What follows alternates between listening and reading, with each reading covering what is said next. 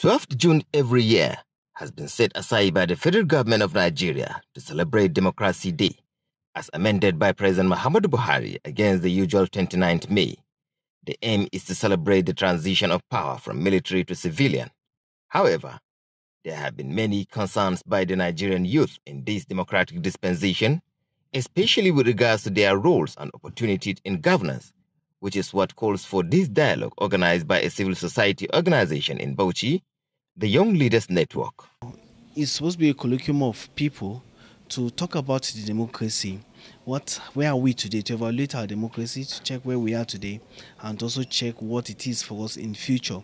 Is a meeting to call for actions from every stakeholder in this thing, in this government, in this race, to put hands on deck to contribute to development of democracy and governance in Nigeria. This dialogue is aiming to enlighten the youth about the significance of being part of government and to ensure that they have hands in governance, either directly or indirectly. So if we truly want to see that democracy actually works in our nation, if we really want to see that democracy actually goes far in our nation and it's better by the day, we should all make sure that we as citizens participate more. Let's not just leave it to the hands of our elected representatives, but rather we should see that we need to call them to order. We need to make sure that if things are not being done right, we should be able to lend our voices and make sure that those things are being done right.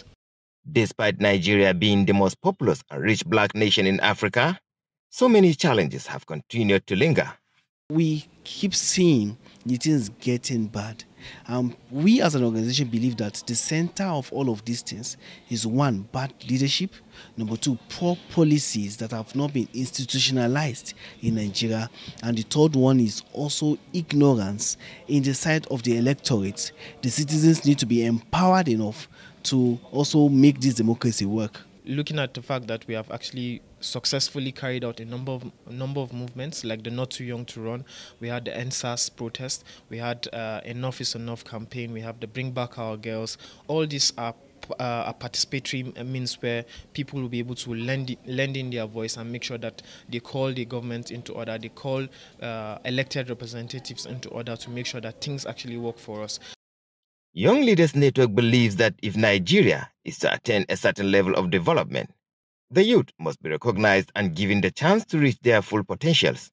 Awal Hassan, Viewer TV News, Bauchi.